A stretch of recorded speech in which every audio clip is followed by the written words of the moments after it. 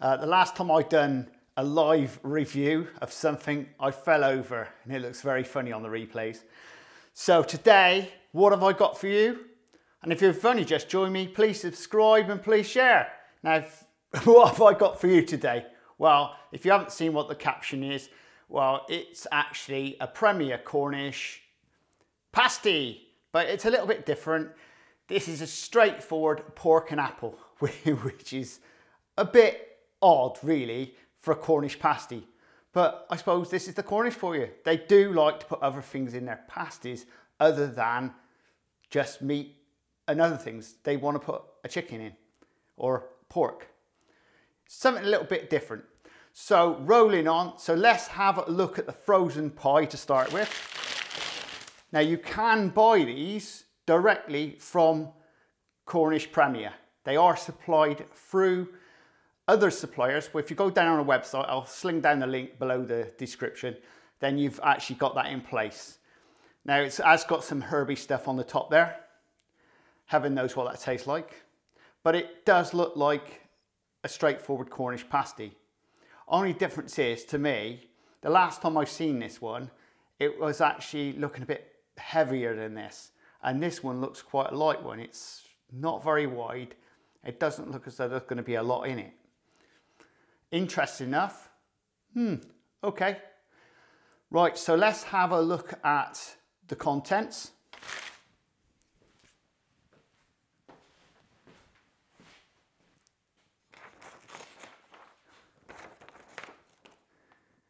There it is. Lots of it. And there's numbers of nutrients as well. And if you didn't know anything else, there we go. Best before. And they do come as a box of 36 to me.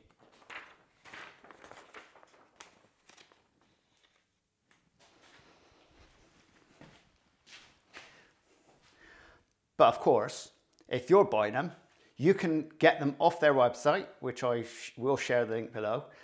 And they are going to set you around about 29 quid for about 10. And that's delivered to your door. Now, when you go down on the website, you will find a number of different suppliers that actually supply this pasty. But these are people who sat down in Cornwall waiting to send them out. You know, so they're waiting for your orders. Or you can just pop into my shop and buy one straight from my bakery. There we go. So let's move on to the baked pie. Oh, I forgot to tell you. Baking instructions. I baked that for an hour today. And it did look fine, and it was a 180 Celsius for like, it's supposed to be 55 minutes, but I did it for an hour. I just thought it needed it. So let's have a look at the pie. Yes! Doesn't that look cool? That does look the business. Fat test. About the standard for a pasty, especially from Cornwall. Once again, it does look the business. So let's try a bit of the pastry first. It's probably their standard one.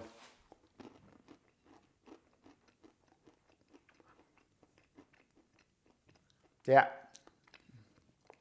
It's just a standard Premier Pasty pastry, which is nothing to talk about. I've tasted better, but needless to say, they've got awards for these pasties.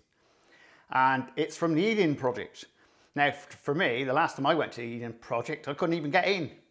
But when I did get in, they gave me a free ticket because they're never shut. But they did shut the day I went, 24th of January, 12 years ago. Needless to say, let's cut her open and have a look inside. Oh. I'm looking forward to this. Oh, there's one thing with Premier Cornish, they fill their pies. So let's have a look at the content of it. And I think you'll agree, this is well filled.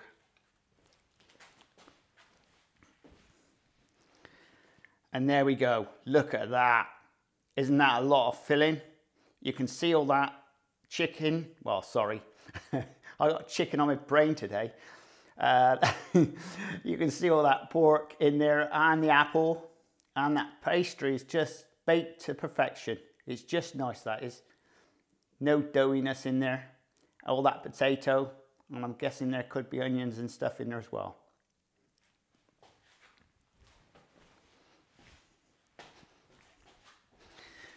But I do see a lot of pepper, and you know I don't like pepper that much, but there we go. I don't want the crust. Remember, the crusts were only there designed for the miners to keep the pie from getting dirty. And then remember the old days, they used to have a piece on there, and the miner, he'd only eat half the pasty and throw the other half away. But the Cornish was a favourite. They'd put the meat in the top part and the sweet in the bottom part. So when they're down the mine, they have their lunch up here, and then in the bottom, they have like their apple pie, which makes sense, doesn't it? Right, so let's have the taste test. This would be interesting, especially live. Excuse my mouth. I'll try and keep it shut. Okay, I'll get on with it.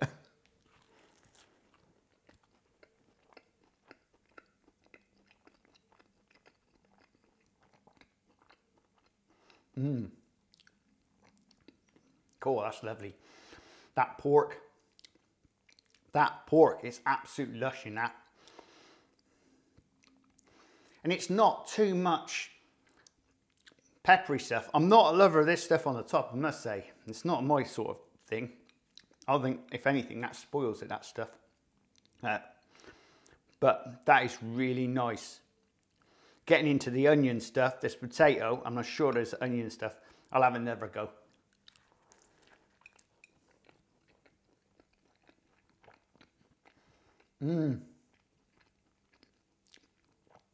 Yeah, that's lovely.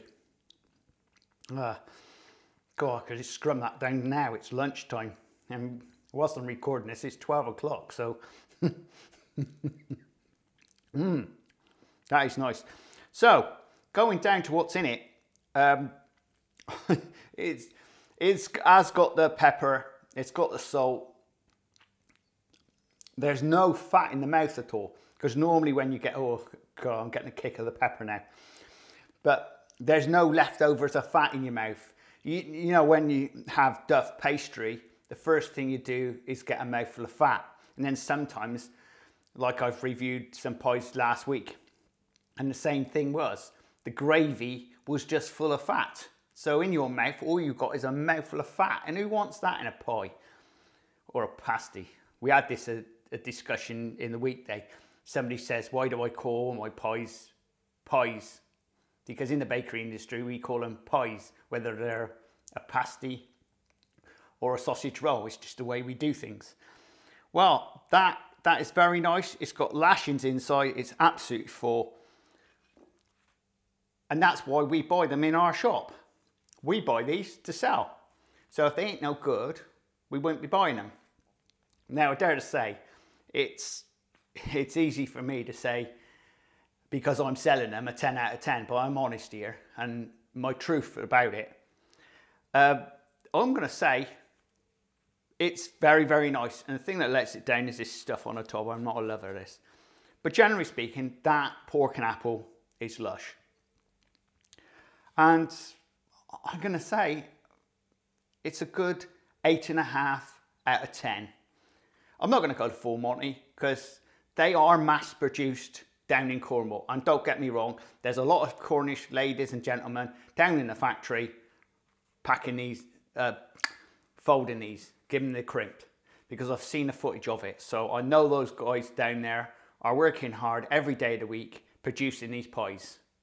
Unlike the place next to it, not far away, dare I say the word, Ginsters, which I don't believe that's a pasty anymore. I'm not really sure why they call it a Cornish pasty, because it's actually, the factory's borderline between Cornwall and Devon. So I'm not really sure, and one half of the factory's in Devon and the one half is in Cornwall. And are they making and baking them in the Cornish side or the Devon side? I'm not really sure. Don't get me on that one. Well, there you go, folks. I hope you enjoyed this live review And if it works out, I'll probably do more like this because it saves me a lot of time editing. Because to be honest, editing is probably the worst thing you can actually do when you're a YouTuber. Because it's going back to the nitty gritty of going through the computer, rendering everything, and then even if it's a 10-minute video, sometimes it takes nearly an hour and a half to actually put it onto YouTube before I can actually do anything with it. Well, there you go, folks. If you do like this type of video, do subscribe. If you do like this type of video, please subscribe and please share. I don't know how many times I'll say that, but I'm trying not to say it too often. You know where the buttons are. Go for it, press it, and if you like it, press the like button. You know it. But do check out the description because I will put the link to where you can buy these from. They do sell lots and lots of different things as well. And well, there we go. And I hope that went down well. I'm hoping to have this lot done soon. So if you see this mess behind me, yes, it's going. My video, sorry, my kitchen, my YouTube kitchen is almost done. I'm lying. I've just done the floor video yesterday and I'm finishing the floor video off in a minute. Then next week, all the units are all going back in. Excellent stuff. And all I've got to do is put the sort of skirting boards round, which I'll do a video of. So if you want to see those type of videos, if you pop over to my other channel, which is Crazy Baker Unleashed, you'll find I will pop the link down below as well. And you can actually see me doing other things besides baking and doing reviews. I do reviews there as well, but mainly I'm doing sort of bits and pieces, all sorts. Cars, DIY, painting, decorating, oh, that's the same thing, isn't it? Old school memorabilia. So if you're old folks like me, you like your old stuff. I've got a lot of old stuff I'm going to be doing shortly on that channel.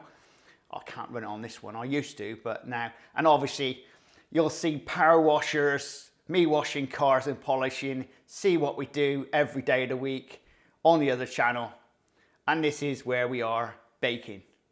And food reviews. And soon, I'll be reviewing that old bus over there, the Sage oven that I've been using. I will tell you a story about that when I'm doing that review, or I might tell you a secret what happened to it. I'll bet you can't guess what happened. I'm not going to go there now. You wouldn't believe it. Well, I'll give you a clue. I was moving the units around in the studio and someone didn't unplug it. There you go. Laters!